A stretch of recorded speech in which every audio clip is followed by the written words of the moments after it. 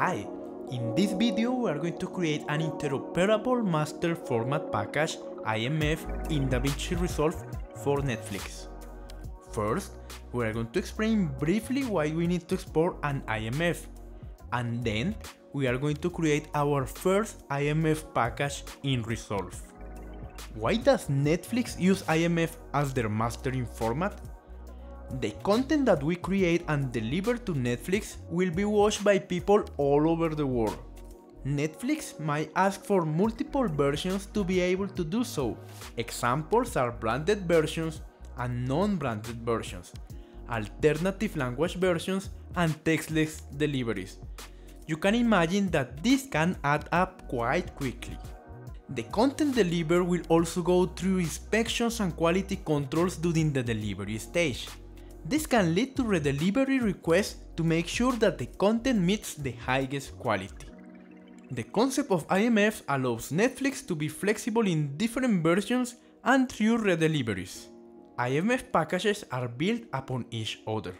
The first IMF package created is called a complete IMF package.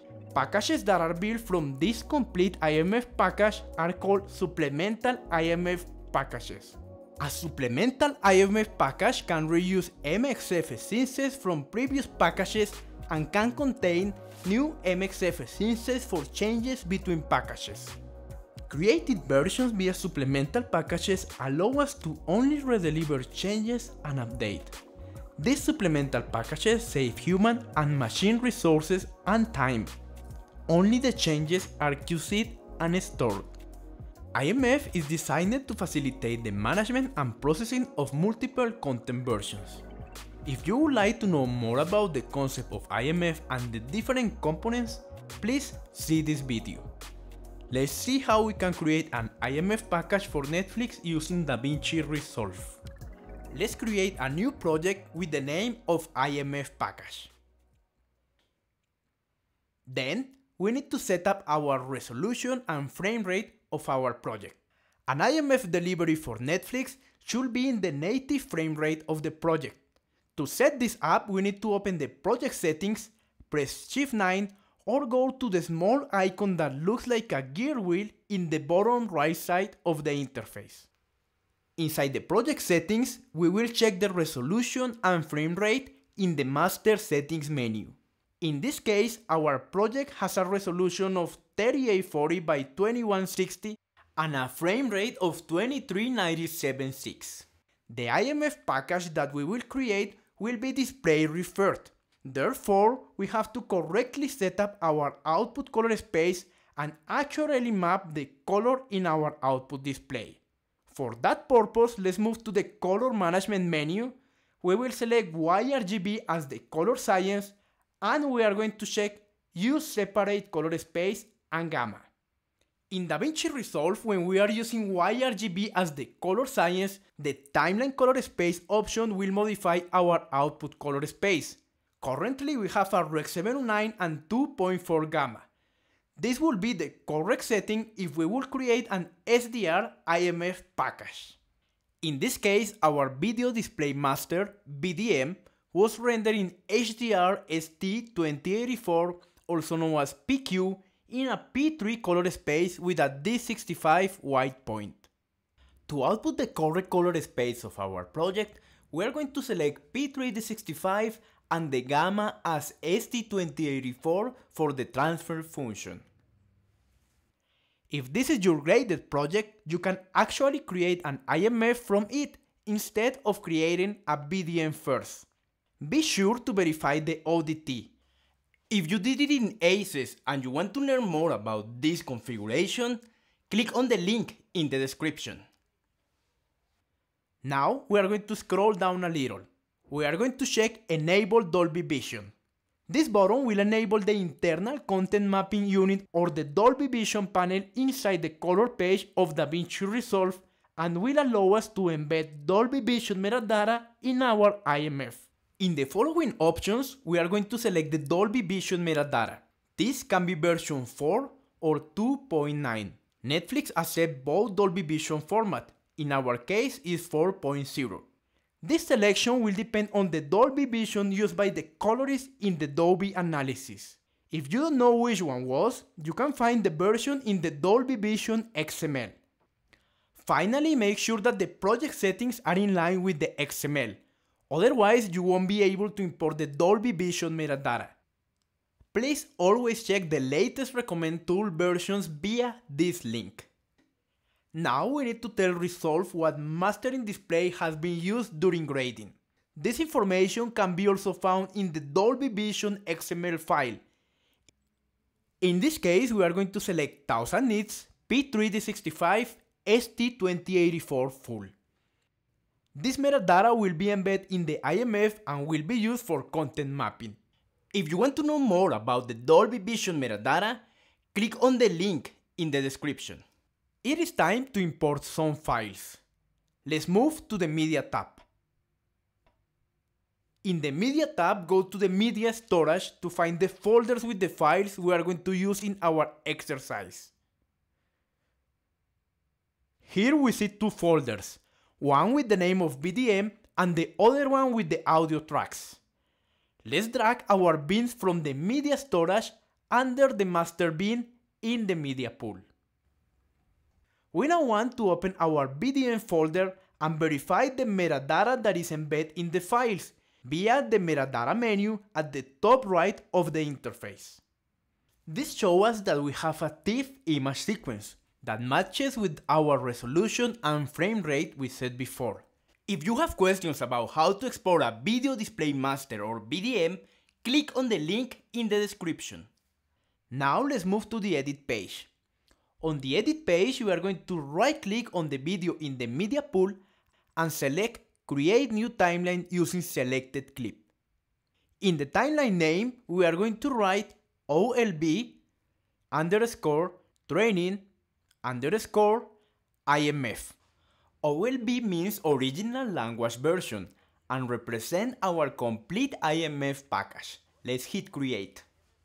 If you want to know more about IMF terminology, click this link. Now we see the video in the timeline. The reason that the colors look flat on our computer monitor is that our source color space is P3D65 ST2084 and our display is Rec 709. We are going to create a complete IMF package for a Netflix original.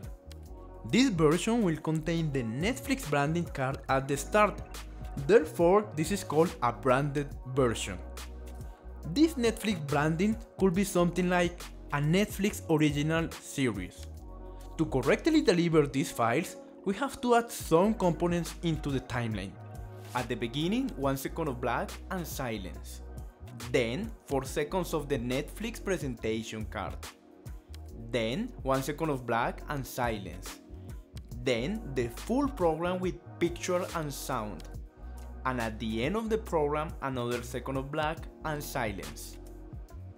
If you want to know more about branded and non-branded content, click this link. As you see, our timeline has the second of black at the beginning. Then the Netflix presentation card. Then another second of black. And if we move to the end of the timeline, we have another second of black. Make sure to conform your timeline to the Netflix specs and always verify the duration of the elements before going forward. Now our video track is ready. Before adding the audio channels, let's think about the two scenarios that can happen.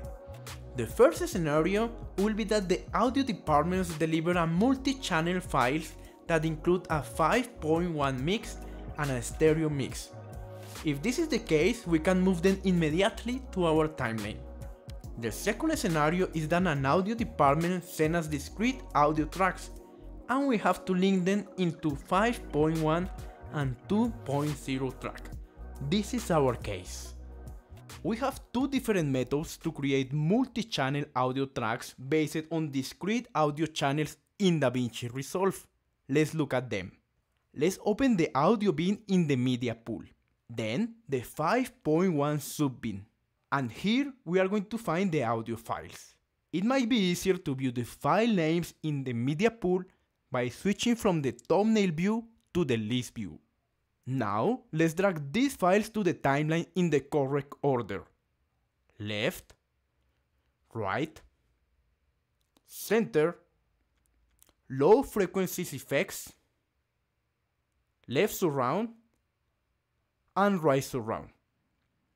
After adding them, it is essential to verify that the audio files are aligned with the video. If they are not with the correct duration, make sure to trim them. In the timeline, you can see that the first audio track is set as a stereo 2.0 track. We will need to change that to mono. Right-click in the track and select Change Track Type to, and then select Mono. Now we will have 6 mono audio tracks in our timeline. With the audio files inside the timeline, we are going to move to the Fairlight page. Inside the Fairlight page, we are going to select the 6 audio channels, and in the Fairlight menu at the top of the interface, we are going to choose the option Link Groups. Inside this menu, we will select the audio channels, and at the bottom right next to Link As, we will hit the 5.1 preset. This will create the correct channel mapping for Netflix. Let's move to the Edit page and open the mixer at the right part of the interface. Here, we can verify if our audio 5.1 track is working. Also, we can see that our tracks now have the correct layout. Now, let's try the second method, the fastest one, but this option is enabled since the 17th version of Resolve. Let's right-click at the bottom left part of the timeline and select Add Track. Inside this option, select Stereo. Now, we notice that we have a stereo audio track. We are going to right-click on the track and select Convert to Linked Group. We will immediately see that we have 2 different audio tracks for the left and right channel. Based on this information, we just need to drag the corresponding audio channels from the media pool to the 2 audio tracks in the timeline in the correct order. And we need to trim them, since IMF requires that all track files must have the same exact duration. And that's it. We have now created a 5.1 and a stereo track using 2 different methods. Feel free to use the one you prefer.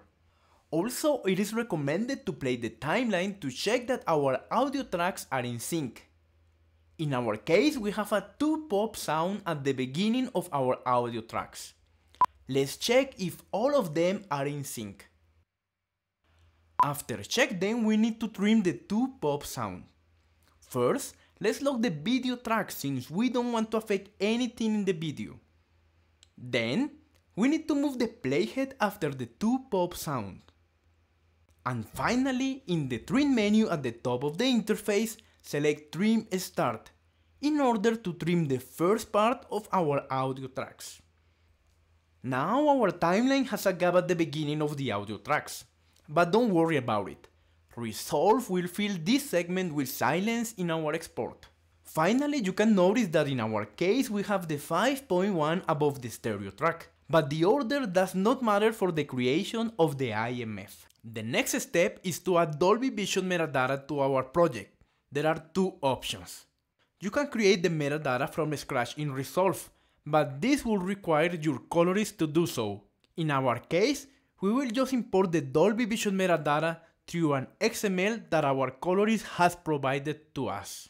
If you haven't done the analysis, you can learn how to make it on the link in the description. Let's move to the color page and open the Dolby Vision panel we previously enabled in the project settings. We need to be sure that the Dolby Vision metadata version matches the project settings before importing it, as we learned before. If we have another version, the metadata will not be imported. In our case, we select Dolby Vision 4.0 metadata. To import the metadata, let's click in the Options menu in the Dolby panel and select Import Metadata from XML. Inside the Finder, we will navigate to the folder where we have the XML previously created and we will click Open. As soon as we import the metadata, we notice that the viewer's color looks different. That's because the mapping to our display is already happening. If you don't see any change, be sure that inside the Dolby Vision panel, Enable Tone Mapping Preview is checked, and in the Tone Map Using option is select Import Metadata. We recommend playing the timeline to check that the Dolby Vision metadata is correctly mapped into our sequence. Make sure that the metadata is in sync with the picture. You can verify this by checking some of the picture codes and check for flash frames. With our Dolby metadata correctly imported, we are ready to move to the Deliver page. In the Render Settings section, we will select the IMF Netflix custom preset. It is good to mention that Netflix does not require a naming convention for IMF packages. However, if you are looking for guidance on folder naming, Netflix provides some optional best practices here. Next to Location, click Browse and select the folder where you want to render to. Let's copy in the file name the text we have already created. This information is unique to each show. Project title, season and episode, picture version. We are creating a complete IMF package, creation date, and CPL UUID. The CPL UUID is only available after the package was created, so we have to update the folder name manually afterwards. Now let's focus in the video tab. The IMF Netflix preset already customized the codec setting for us, and we are not able to modify any of the settings. But it is essential to verify that our preset type matches our project resolution and frame rate. In this case, our preset type is Dolby Vision UHD, resolution is 3840 by 2160, and the frame rate is 2397. This is correct, so we can proceed. Additionally, you could add multiple metadata fields in the Picture tab.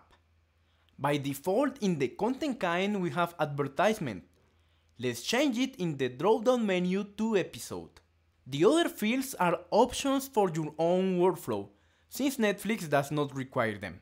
And that's all we need to do in the Video tab. Let's move up and click the Audio tab. Here we need to correctly route our audio tracks stereo and 5.1 from our timeline into the IMF. By default, DaVinci Resolve in the 17 version will know that we have two groups of audio tracks, but will only recognize the first one as 5.1. As you can see here, the output track 1 is already assigned to the timeline track 1. But in the output track 2, Resolve is mixing all the audio channels in the timeline into a single mix and join them into a stereo track. But that's not what we need. We want to map the output track 2 to timeline track 2. And now, the output track 2 is using our stereo mix that we create in the timeline.